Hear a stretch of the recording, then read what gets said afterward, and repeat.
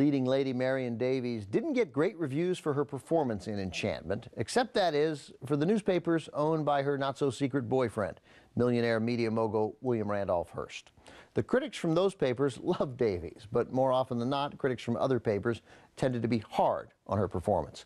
Looking back today with the pressure of the Hearst romance no longer relevant, you can see that Davies had talent, no doubt, at least in her silent films. It was almost certainly Hearst the critics didn't like, and they didn't like the idea of Hearst buying Davies a career, even though she may well have earned one on her own.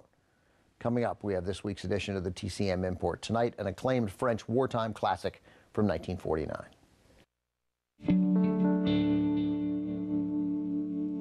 Tonight on TCM Imports, an idealistic German officer has a gentle outlook in Silence of the Sea.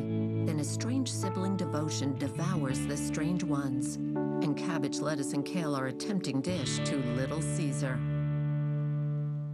TCM brings an exciting experience to both coasts with the TCM Movie Locations Tour of Los Angeles.